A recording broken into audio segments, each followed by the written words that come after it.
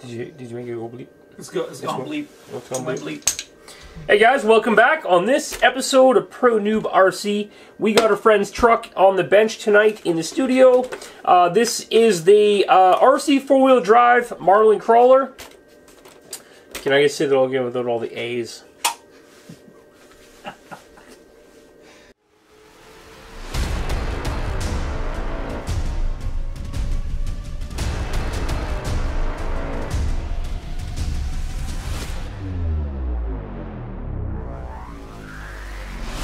Hey guys, welcome back. This week on ProNoobRC, we are working on the RC 4-wheel drive Marlin crawler. This one happens to belong to a friend of ours, Tyler. He asked us to put a little bit of weathering and damage into the body, as it is a hard body and they don't really get too beat up. This one, you can tell, is being run pretty hard. It's got a lot of scratches, and I believe it must be injected in the red plastic because everywhere it's scratched is showing through red. So yeah, it's a pretty cool truck.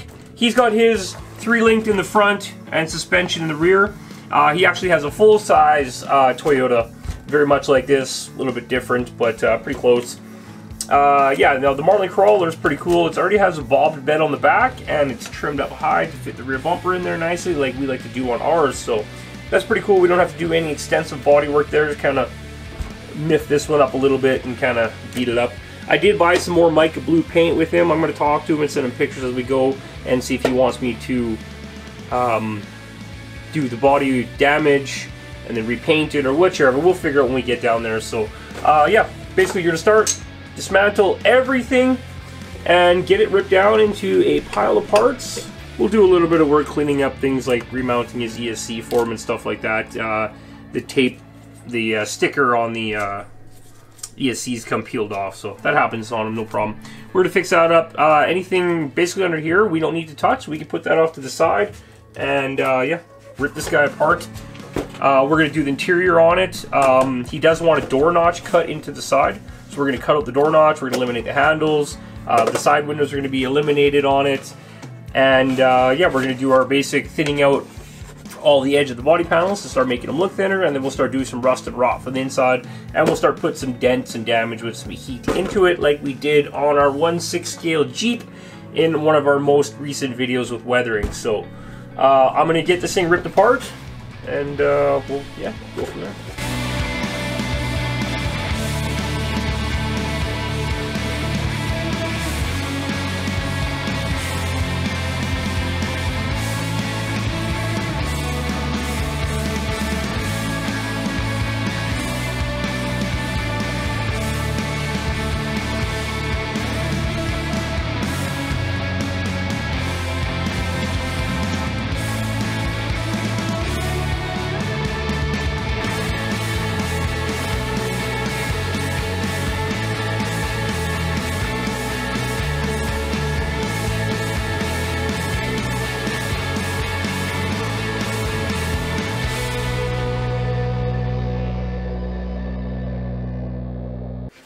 Okay, so clearly we've got this stripped down into the piles of parts we need. We got the dash, interior. I was wondering how we were going to get it separated, but apparently it never was attached, so that's even better for painting and detailing, working on it. The cab, everything came off the cab nice and cleanly. Everything came off here nice and clean. We're going to now start putting a bit of damage into it and do a little bit of pro noob to it. So have some fun with it, and yeah, let's get going. Let's do it. Okay, so step number 1, you'll see up close on the GoPro footage how we cut that nice, because it's kind of like smoothed out to the edge. So we cut that like a flat lip of a fender would have all the way along there and there. We thinned out the edge of the bottom of the door. So now we can go through and start adding some of the burn through with the Dremel. Very simple. Low speed. You start working in that area.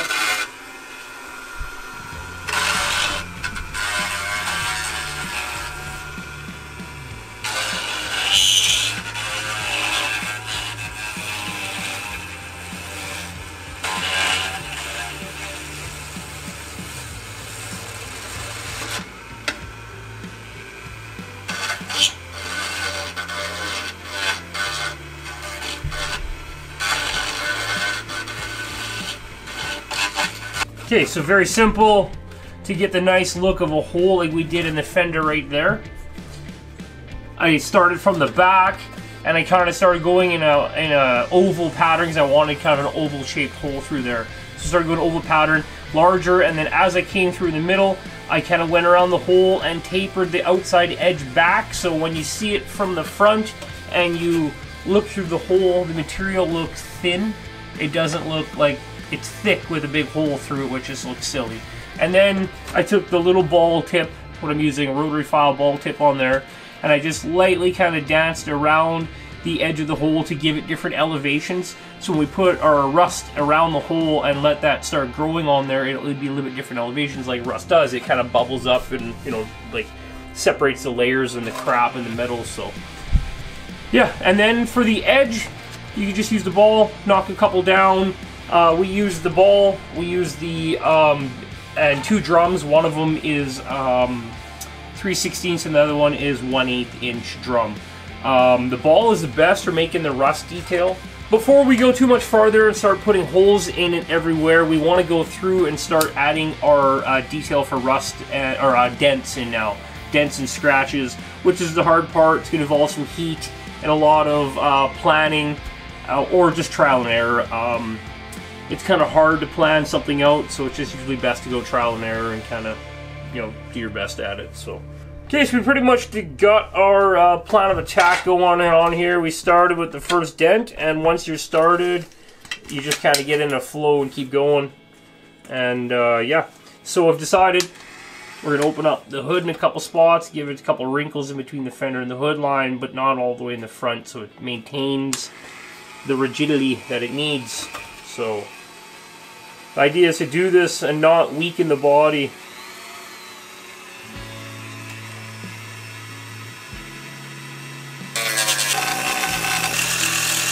So I made those relief cuts in the hood now. I'm going to go through on the back side and I'm going to thin out the metal on it. Metal.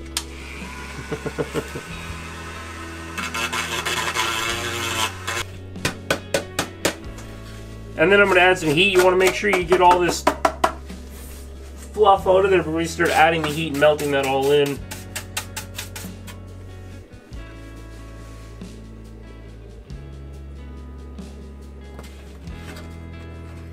And then if you just let the heat kind of go on its own, it will start to roll and wrinkle up the edge naturally. You don't have to really do anything to that, which is nice. You push down a little bit on it.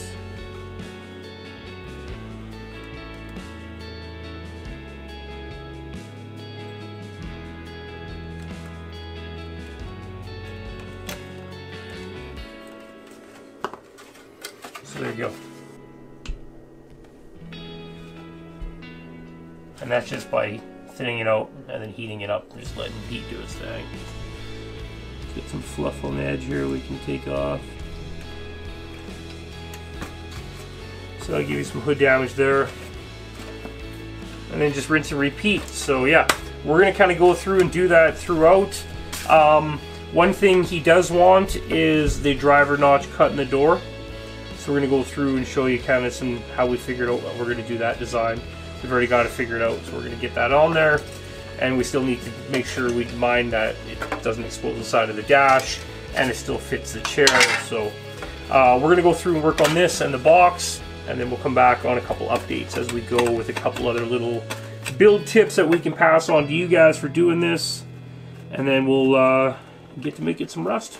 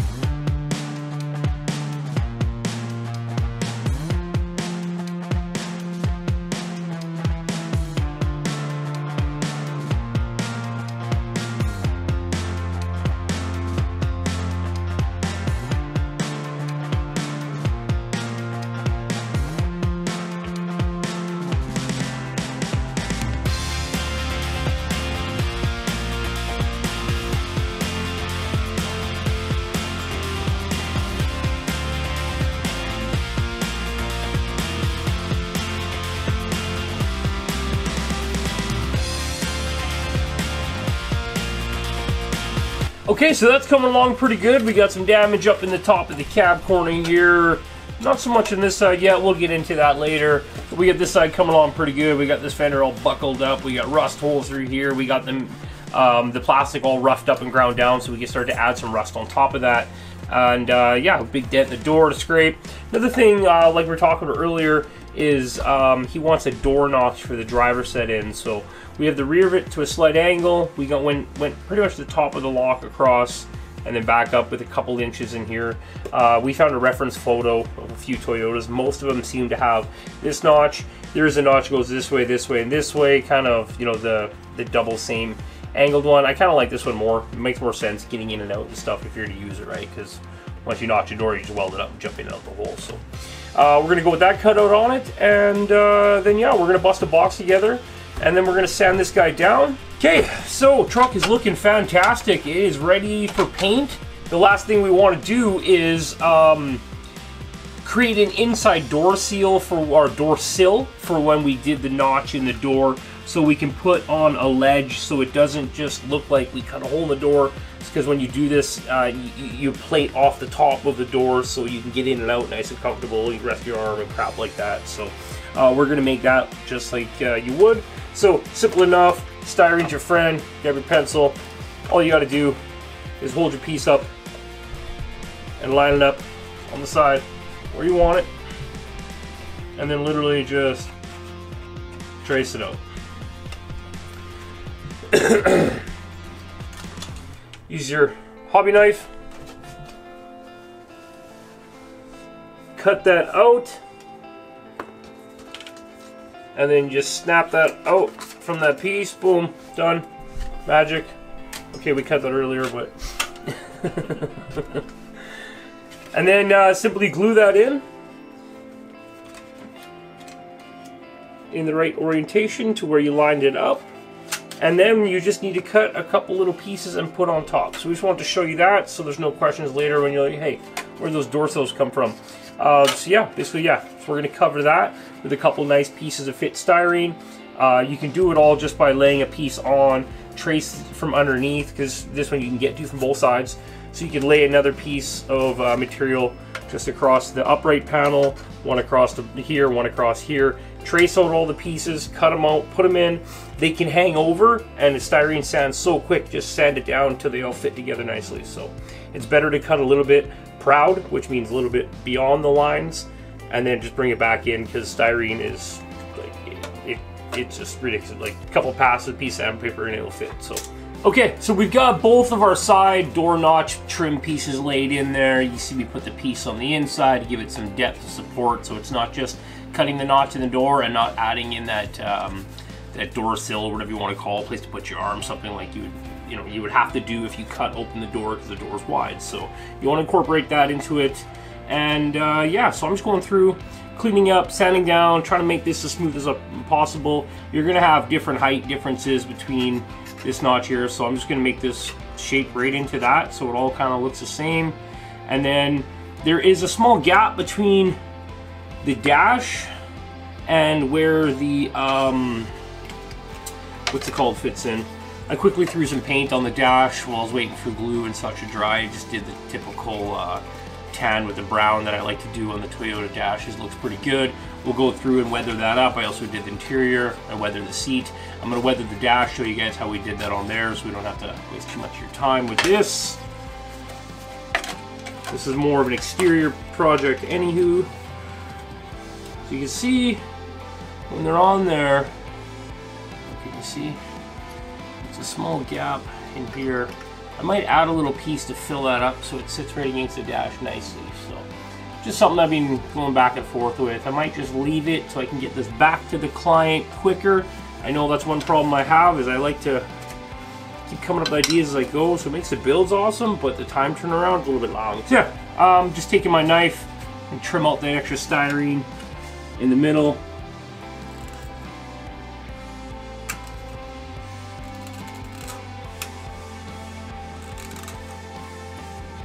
You'll be able to go down until you hit the super glue. Once you hit the super glue or CA glue line, just start sanding from there, because you can start cracking the glue and then just break apart your work. So yeah, knock that all down, grab your sanding tool if you've made one like ours, and go through and just sand everything out. You can do it by hand, but these are nice. Getting in those little corners. Now you can go through and you can fill the back gap or the front, but we made sure that when the truck is together, you're not going to be able to see in there, so we're not going to worry about filling in the front or back of this piece of styrene on the side here. It is securely glued across the bottom, so I'm not too worried about it. I might run a thicker bead across the bottom because I know Tyler likes to tear things up and beat up his truck pretty good, so he likes to have fun, put them to work. So, and that's what they're for. So I'm going to finish these up, you guys. That's pretty simple there, and then we're going to get back onto doing the body. After talking with him, I'm going to have to redo the blue paint on it. He wants more of a freshened up paint job with the damage, so it's kind of a little bit backwards from what I do. So I'm going to have to go through and mask off a lot of the areas where I've done the damage. So I'm going to show you how I'm going to mask that off. I'm going to use just a cheap acrylic paint that's washable. Water washable. I'll brush it all into all those areas, and then I'll quickly go spray the body in the blue. It doesn't have to be perfect. If it's a little bit dirty, a little bit dusty, that's fine. It's, you know, it's gonna get tore to heck anyway. So, and then quickly, hopefully, wash that off before it dries. But it should work. We've used Vaseline and stuff in the past, but it's real pain in the butt to wash out and then try to get paint to stick after. That's more of doing like sign work and stuff like that, logoing and lettering on old cars and stuff like that. It's a trick that comes from a different time. I could use liquid mask and put liquid mask and brush it all in and then go and peel it out after, but I don't have time for that stuff today. So we're going to cheap it. So I'll get done that, and then we'll get back where it's time to start masking up all these parts and get them ready to go. As you've seen, the damage and destruction's already done. So we just need to get that into paint, and then rust, and then, yeah, get her done. I think I'm going to paint these actually. I'm going to mix up some paint, mix in there a couple silvers I'm going to mix together, come up with a nice metal color, just a raw metal. Some flat aluminum, and I think chrome silver would make a nice mix. So. Okay guys, so decisions had to be made. I decided to repaint the body in light gunmetal to get the silver that I wanted, and then we are going to use fast color, fast mask or whatever color, yeah, liquid mask, right. Fast color, and put that into all of our damage. So after we paint it, hopefully it just peels out. We put it in thick enough. I don't know if this is going to work. It should, so let's find out. I'm going to put it on real thick so it's easy to take off after. You just want to get into the real deep areas, obviously, and the areas we're planning on rusting and such. And the inside of the fender wells, I'm just going to do the whole insides of them. There we go. Let that sit. We will come back and check on that guy tomorrow. This is going to take at least 24 hours to dry with that much material on it, so we're going to work on the interior and such like that. This video is more about the exterior, so we'll just show you how we did that when we're done. So catch you back tomorrow morning, check on that body, and we'll go from there. Okay, so the liquid mask technique that I was planning on trying worked out well. I was able to just put some liquid mask with a paintbrush onto the areas, go back with a knife after I painted it blue, the blue that we wanted to get back on there, and peel it off. A little bit of added effect was the liquid mask took off the shine from the light gunmetal and made it look really metallic looking. So I know we got some weird patterns like this and stuff going on, but once I put the rust into all that area and start to make it pop out, it'll look good. So now comes back with this step. Oh, we also did some leak seal inside the box, give it some texture, and then I'll brush that matte black over top, finish it off, make it look like his big bed line. So cool little added feature we threw in there. So from this side, we end up taking a little bit of our 220 sandpaper. 220 is nice for getting in and kind of roughing things up. So we've already done that with the Dremel, as you remember earlier. So now we can go back through and just kind of work the edges and kind of feather everything out. You don't really want a sharp edge there. And this side, you can kind of see we've already gone through and done it. I've taken this, I've added scratches across the body in just random places, and all that is just going to play into extra added detail and effect, right? We put some nice scratch, scratch like that, you know, just kind of mess with it. So yeah, you got this big old dent across the tailgate here. We're just going to feather that out. And now you don't want to go down through the silver back down to the red plastic underneath that the truck is cast in. Okay, so this side we've already prepped and we got it ready. The next step is to apply our rust. Before we apply our rust, we want to just double check and make sure we've got all the edges done nicely and there is no actual liquid mask sitting behind the wheel well, this lip here, because we're going to be applying the rust and that stuff will come off later, and if it is there, it will take off the rust, so we want to make sure that's nice and clear, clean and clear. And we want to do a little bit on the inside and the outside. So the rusting technique, pretty simple. We use the same one that we always use, the Deluxe Scenic Rust. Pretty simple name. It's made by Deluxe Materials. You can pick that up at Eliminator RC. Pick it up on their online store. And then it's about the only place I know to get it, so I would just go with that. So there's many ways to do it. They tell you in here to mix this many parts with that many parts. Just ignore that. So in here you have your metal filing. It's just iron filings. You want to put a little bit in the bottom. You don't need a lot. A little bit goes a long way. So I put maybe a quarter teaspoon in the bottom, just a pinch. Now this is just basically what they call your Scenic Rust binder. Basically it's just like a super thin glue. You only need a very little bit of this. Couple drops. Now I also like to use these little pointed Q-tips. We got these Eliminator RC also. Got one stop for everything over there.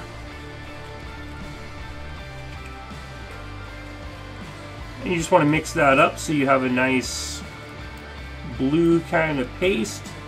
Once you get the kind of nice light blue paste and you kind of see everything's nice and wet, it won't fully mix in. If you have it too thick, it's clumpy and it doesn't spread nice. You want to just get it a little bit loose. I like to put something to hold the thing up on an angle, keep all the metal filings run to the bottom. So then, yeah, you just want to kind of paint this stuff around and in all the areas you want rust to be. It's a few part process. This is just part one, so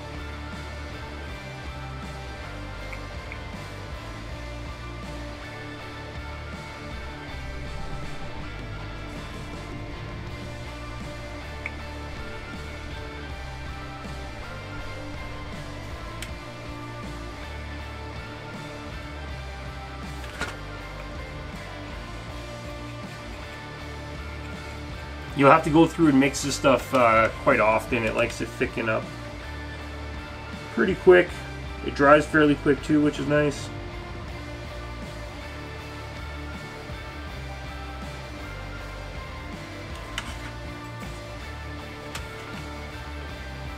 For best results, you want to get it on a nice even coating everywhere the first time. You don't want to have to come back and reapply. It kind of makes some kind of goofy layers to deal with. I can tell you how to deal with those in between. Just message us if you do run into that problem or it didn't rust the first time.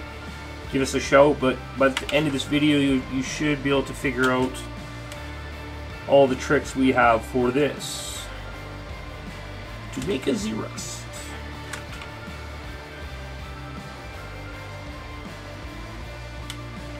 They have a method that is on the instructions on the Scenic binder, and we've tried it and it doesn't work as well as what we do, so we'll show you what we do. Okay, so we've got one side done here. We didn't quite mix up enough to do both sides, but like I was saying, it does dry pretty quick, so you can just give that a wipe and a scrape out, and then we can mix up another batch when it comes time to do the other side. But for the sake of making a video, we're just going to let this side dry. And I'm going to go grab the front half of the chassis that we already started working on and show you how we get to that point. So I'm going to go throw this off camera and let this dry, and we'll be right back. Okay, so this rust kit comes with a Scenic Rust developer. And you take this stuff, it's blue kind of liquid, you brush it onto that stuff, and I believe what this stuff does is it helps, it's got a little bit of peroxide in it, and it helps kind of break down the glue that is held to hold the metal in place, expose the top edge, and then it kind of makes it rust a little bit, but we wanted heavy extreme rust. We live in Canada, everything up here just rots to high hell anyway, so we got this jug what we call rust. It is 1 cup of hydrogen peroxide, 2 tablespoons of vinegar, and half a teaspoon of salt. When you spray that on metal, it turns it to rust almost instantly. So we use that on top of the filings to get that rolling. So, okay, so off to the side here, I take one of these Boston Pizza trays, and I got a little bit of the Scenic Developer in the front, and I've got some of the rust stuff in the back. You can see here it's turned back brown because we've been applying it to the body. So the first step you want to do is take your developer and then brush this stuff kind of, you kind of want to brush away the top layer of glue and just expose the bits of metal, but not hard enough to make it, like, wash it off, right? So you kind of get in there and scrub around a little bit. And then 2 or 3 passes with the Scenic Developer, I find, kind of helps really expose the metal filings on the edge. And you don't have to go heavy. Remember, don't wipe too hard. I am using a firm brush with the Amazon brushes. Remember, we bought 1,500 of them for $15 or something stupid. So, yeah, nice firm brush. I'm not really wiping. I'm more of just doing like a dab, kind of just lightly, kind of making like, kind of swirl it around too. Kind of helps. I don't know. I'm just talking. We'll go with that. Whatever works for you. So now that I get that going, I like to take some of our rust mix that Jesse and I have here mixed up and lightly start painting that on top. And then I like to hold the body flat like that so I can kind of fill that little groove. And this stuff kind of, like, this liquid has picked up the metal, so it's already started taking the color of the rust, so that helps with it too. And then I like to start just filling these guys in with that Scenic Developer still being a little bit wet, and that helps it all just kind of eat together and kind of eat their metal and just start rusting like instantly. So I find if you let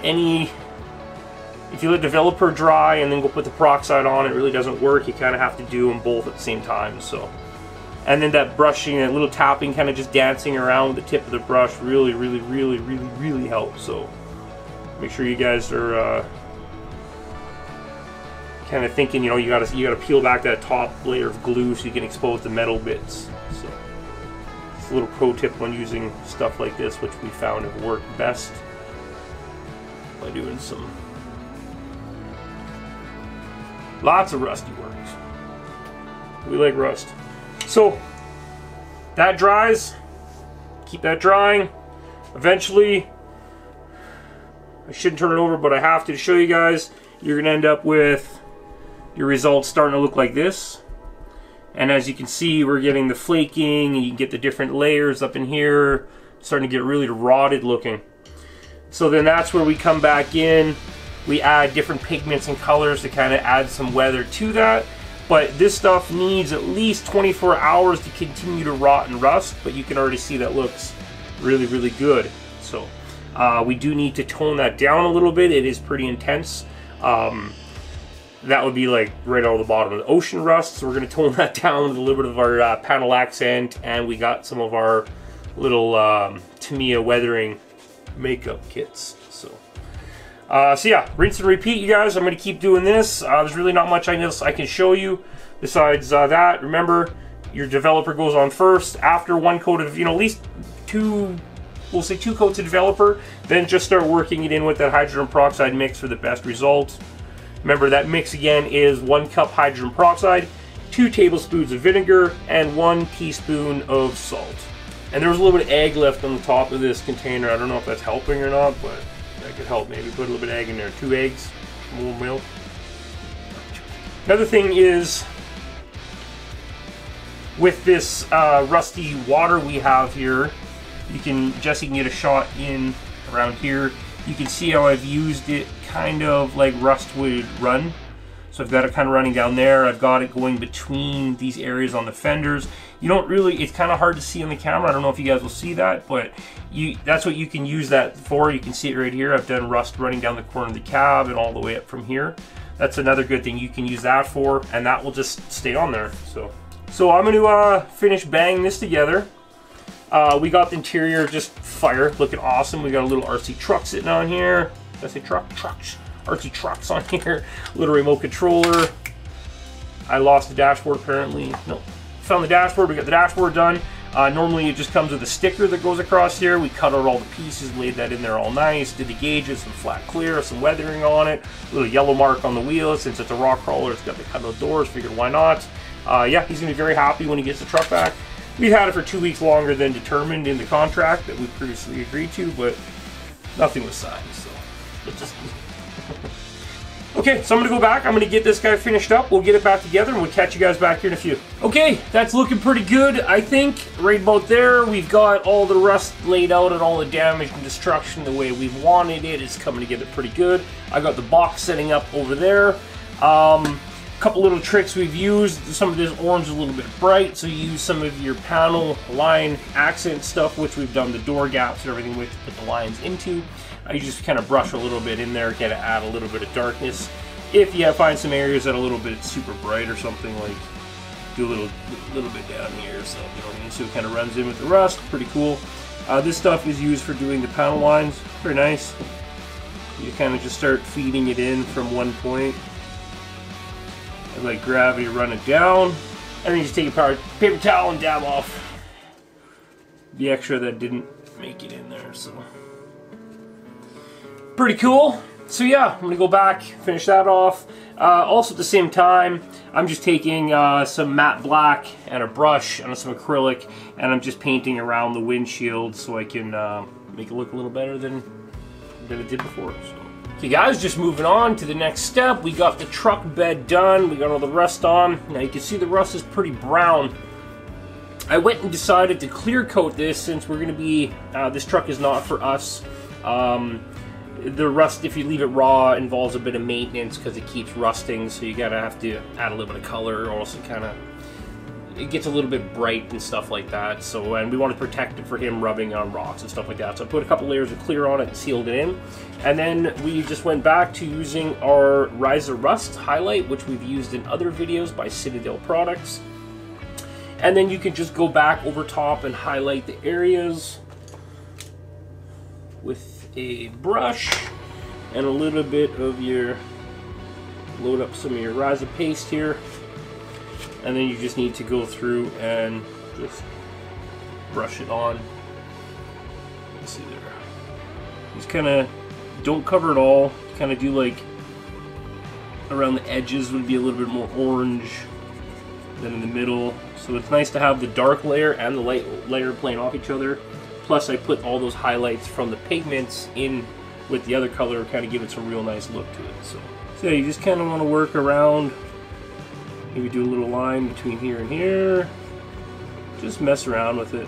You kind of do a thin coat over, highlight everything up. Just a little bit in the middle area to the edges. Anyway, once you keep going, you'll end up with the product looking very nice, just like that. I don't know if you can see that there. Looking real good. Looking real good. We've got the dash back in now at this point. Dash was done in detail by us, obviously. The door notch in there looking fantastic. All the rust and damage. We'll get some good up close shots, so Jesse can insert those while I'm talking about it right now, of the truck done. But yeah, we're getting there. I just need to detail the rust on the back and yeah, finish it off. Periodically I've been putting in layer after layer of the Tamiya panel line into the panels, letting it flow and darken up. It's very thin, so you'll need a few layers to get that completed.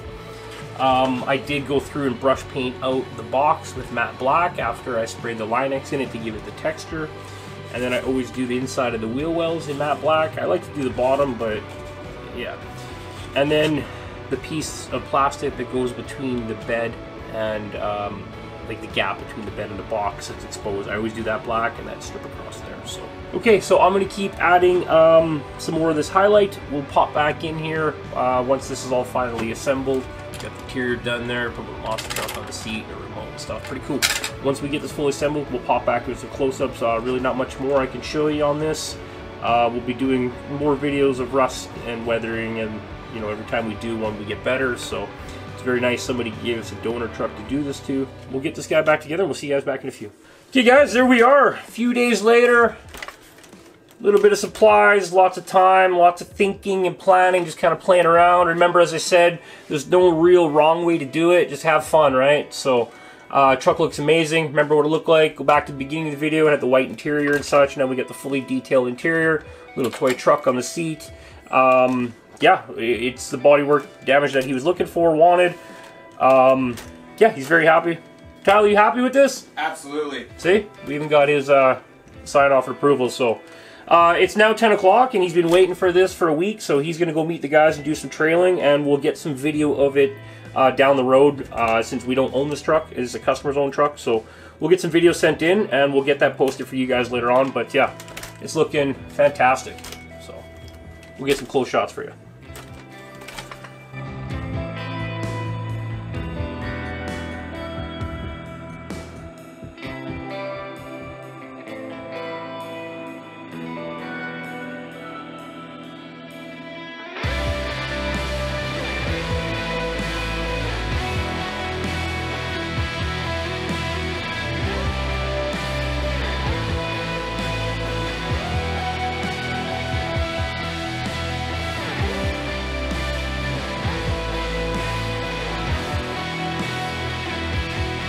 Okay guys, that brings us to the end of this video with this awesome little build.